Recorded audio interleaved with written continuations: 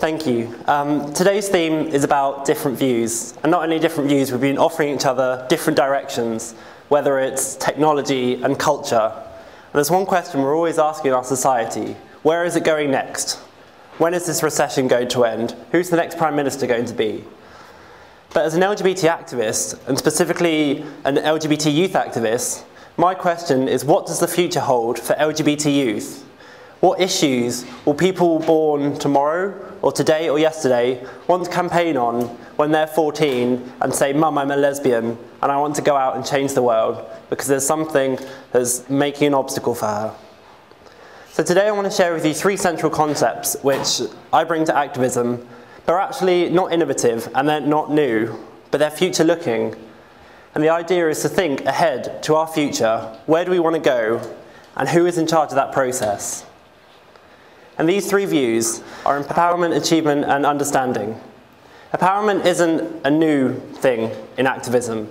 If you look at civil rights, if you look at Martin Luther King, empowerment is about seeing a person in crisis, taking them from crisis to support, and then empowering them to say, "I can see you're sitting down," and then you have to stand up, and then you have to make others stand up, to take your strength and your willpower and share it with other people. And my question is, how can we get youth more involved in this? How can we get youth to lead on these activities? Brighton Hove is often said to have a very large LGBT population.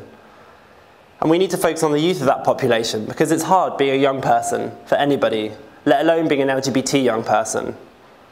And one of the examples that I wanted to share with you is in one of the local schools in Brighton Hove, which I regularly do workshops in.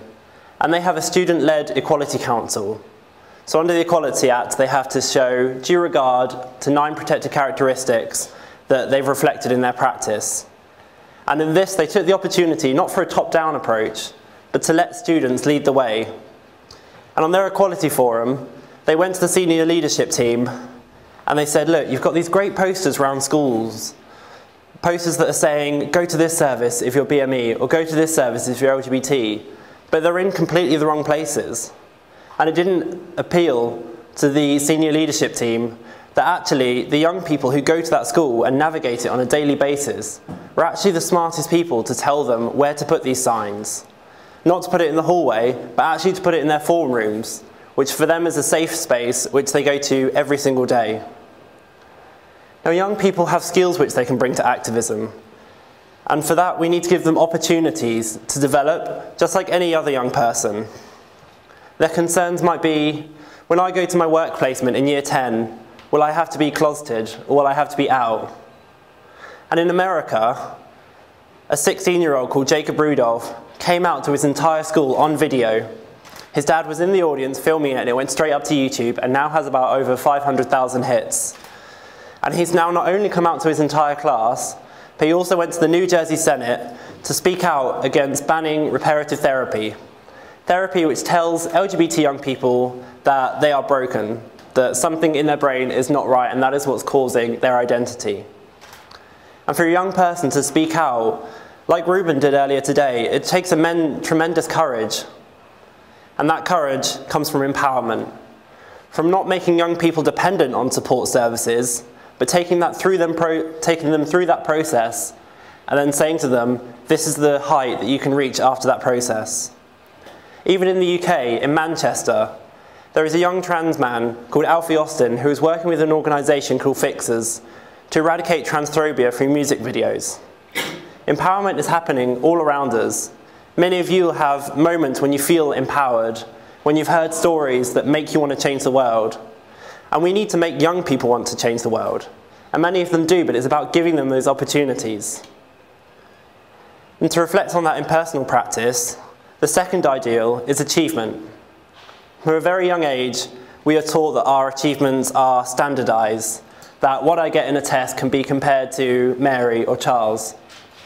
But achievement for LGBT young people is a very different thing, and it's a very personal thing. For me, achievement is why I do activism. It's not to make a long list of everything that I've done, it's to make a long list of how far I've come from when I was 13 and told my first friend that I was gay. Achievement for me is recognizing that on Christmas Day, after I came out, about 2 years later, my dad actually went out and bought a copy of Gay Times, which for him was a monumental step. And that not only empowered me, but I look back on that every single day and say that's an achievement. When I go into schools and do workshops on LGBT issues and homo, bi and transphobia, it keeps those experiences fresh, and it keeps in my mind the lengths that people go to make their spaces inclusive and to make them representative for LGBT people. But achievement can also be legal equality. Right now we're discussing same-sex marriage in Parliament. And I ask, if this passes, and this is an achievement for us, where are young people's voices in there? When I was thinking about this presentation on Sunday, I actually had a lot of slides that I was going to show you. And on one of them, I wanted to put about the discussions for same-sex marriage. And I didn't actually think it'd be proper to put some of the arguments the opposition use, because in all honesty, they're not appropriate and they're not kind. But the positive arguments, leaders of our communities, people like Ellen DeGeneres, Peter Tatchell and Paris Lee, this is who young people can aspire to be, and this is who we should ask them to aspire to be. We want young people to take control of their own voices and through opportunities develop themselves and say, I can do this. This is my achievement and I can change the world around me. Again, we're not asking for young people to go out and challenge dictators on their human rights record. But at the grassroots, in Brighton Hove, young people can lead in their schools like this Equality Forum. They can challenge their peers in constructive and compassionate ways at their level and say, actually, saying that's so gay is offensive. And in all honesty, you can just use a different word. But looking to the future, what are the achievements that we want to achieve next? Where do we go after marriage equality? I remember when I came out in 2005, I didn't have a lot of achievements. I'd achieved that I'd just come out, but then I was looking to my future. And it was when the civil partnership law had just gone through in 2004. And I had this strange thought of, is the achievement in my life going to be that I'm civilly partnered to someone? And it was a strange concept that I could never get my head around.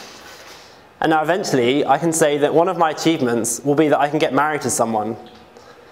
And what we need for young people, when they're thinking about their achievements, is to look forward and actually say, I know what my rights are, and I know where I want my life to go, and I know how I'm going to get there.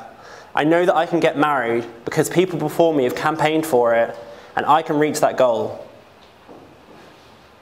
And the third one is understanding. Understanding is something that we maybe have all learned a bit more about today, that we've seen different views of the world and different ways of speaking. I know Ruben personally from my work, and to come up here and offer understanding and awareness and knowledge, it's a powerful thing, but it's even more powerful when it comes from young people. And when we go into schools and youth projects, you can put a video on for an hour and tell people to sit down and take it in, but I can guarantee you they probably won't, and they'll switch off about after 15 minutes. But if you put a young person up there, someone who has life experience, someone who has been through that process of trying to go from crisis to support and then to empower other people, it not only continuously benefits them, it benefits everyone around us. We could all use a bit more understanding, and like Ruben said, all you have to do is ask. But the opportunities that we offer for young people isn't to ask their teacher, what word can I use? What does the word lesbian mean? We can come into schools and we can empower students to ask those questions themselves and go seek out the knowledge that they want. And these are all ideals, and these aren't even specific ideals to the LGBT movement. This could have been exactly the same argument as the civil rights movement with Martin Luther King. But what we need to ask are hard questions as to where we go after this, and who is going to lead that charge. And it's a charge because young people are curious, they're innovative, they think outside of the box. When I was in a Year 9 class in Hove, I asked them at the end of it if they have any questions. And a girl who was in Year 9, who looked very shy to me, actually stuck her hand up and she said, just to let you know, my dad's straight, and he's married to my mum. And I was walking with him through Brighton, and he was wearing a cardigan. And some people on a bench thought it appropriate to judge from the fact that he was wearing a cardigan that he was gay. So they heckled him and said, oh, that person's gay. And she turned around to me and she said, my dad's not gay. And a person isn't gay just because they wear a cardigan. And in our language, Someone in Year 9 has picked up on how clothes impact our gender performance, how people perceive our gender and sexuality. Young people have the understanding.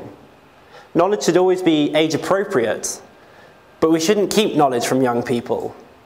In primary schools, we teach about diverse families, families with maybe one mum, families maybe with two mums. So we shouldn't hide knowledge away from young people. We should share it with them, because at the end of the day, they are the caretakers of knowledge for the next generation and the generation after them. So I can stand up to you now, and I'm 21, so according to funding, I will age out of the young person bracket in 4 years. But we need to be looking, even today, to someone who's 13, someone else at the project who can stand next to me and is about 6 years younger and can say exactly the same thing and have double the impact. Our society is continuously moving forward. And if we want people to be future leaders and innovators and spokespeople, we need to look to those people who are the diamonds in the rough, people who have overcome adversity and obstacles in their life, children who can recognize the achievements that they've gone through, the achievements that their parents have gone to into accepting who they are and making it a diverse space, recognizing that they can take that positive experience and empower others, share their knowledge, share their enjoyment of life, and then they can share their understanding. We all speak in different languages, and we all have different terms, but young people think outside that box. And in 2013, when the times are always changing, and we don't know where our society is turning next, we should always be looking for those people that can think outside the box, and the people that we should be encouraging to think outside that box.